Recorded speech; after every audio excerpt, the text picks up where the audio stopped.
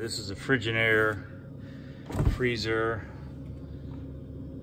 model LGHX2636TFO, and the auger is spinning freely. So I'm going to take this whole ice maker out. To remove the ice maker, I had to take out the bottom tray, take out these 3 screws. When I do this,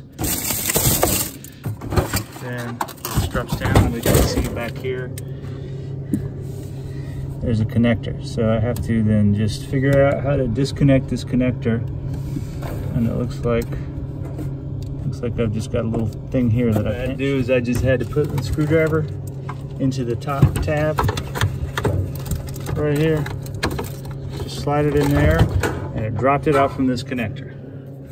Now I can just remove the entire ice maker and then troubleshoot the ice maker outside of the seat. That this auger just spins freely. And it's supposed to be real firm in this direction. It's supposed to be firm in this direction, and then you would unscrew it in this direction. So I got to figure out how to separate the auger from the shaft. It has a catch at the top that has to be pushed down. So that's why you put in a screwdriver here. And it pushes this down, and then it just pops right off like that. Comes off easy. Just use a screwdriver in the shaft. And what I had to do was I had to take a pair of pliers and lockjaw, lock it on, be twisting clockwise to try and loosen it because it's left-hand thread, while pulling out the same way. And I finally got some purchase and was able to then get it twisted enough, and then I used some pliers and a screwdriver, and luckily the motor really didn't move much, so I was able to twist it all the way out. Put a couple washers behind it for now that seem to stay.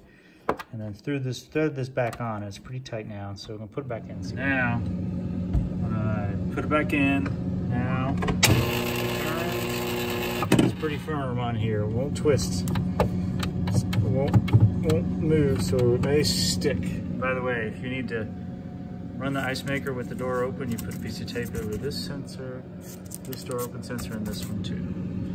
So I think that's gonna do it. We'll see how long. All right, put it back together, put some ice in there. Now, moment of truth. Let's see if any ice comes out. There we go. Looks like it's turning. And that little ice is in there is slowly coming out. Such an efficient ice machine. Thumbs up.